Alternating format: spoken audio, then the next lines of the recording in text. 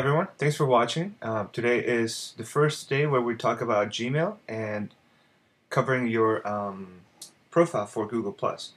Now this is the first video where I'm just going to get into the screen right away. I won't have my face there too much because I'm not feeling so well, so I'll let you just focus on the guidance, on the program.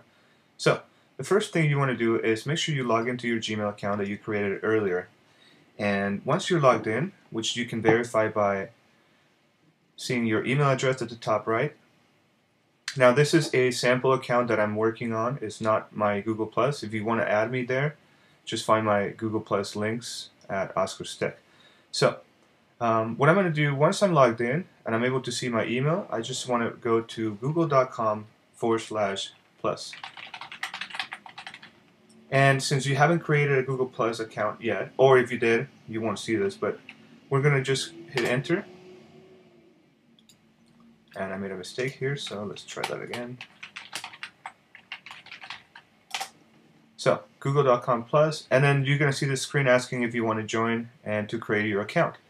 So, the very first thing you do is you just configure the basic information on your profile. So that's Oscar, then my name, Gonzalez. Of course, mail. You can add a photo, or you can take a new photo. In this case, I'm going to add a photo from my computer. So from my photos, let's upload a photo right here. So you can upload a photo. You can use your photos that I already have on Picasa or somewhere else, or photos that other people have added to Google+, or you can just take a photo directly with your webcam, like the one that you're using to see me right here. So I'm going to select one from my computer, and I know where it is, so I won't have to spend too much time finding it. Once you upload it, then you can set it as your profile photo and set it like that. Okay, and then you continue and you upgrade it. You need to agree, of course, to any of the settings that, or any of the terms of service that they present with you, they present to you. In this case, if you were using Yahoo, you can actually find anybody that's in your contact address list from Yahoo or Hotmail and add them to Google+. For the sake of expediency, we're going to skip this step for now.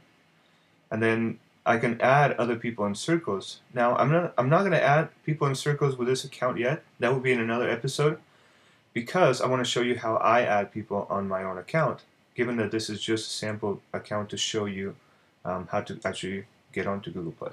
So we're going to skip this step as well and just say continue.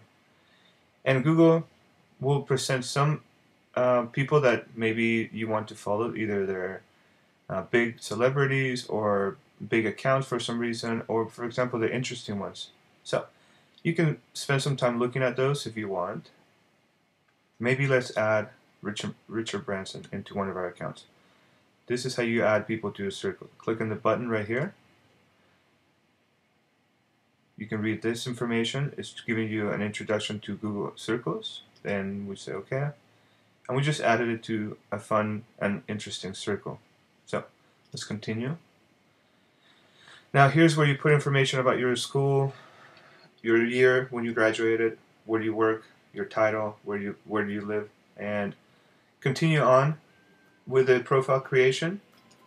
After that, you will be presented with your stream of information, and this is people that are public on Google+, and this is a basic interface to Google+. In an upcoming episode, we will cover more information about how to do a hangout, how to invite more friends, how to work with your own circles, or how to create new circles up here.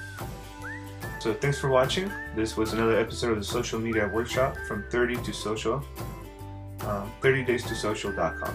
So if you have any questions at oscarstech.com. Thanks for watching. Have a good one.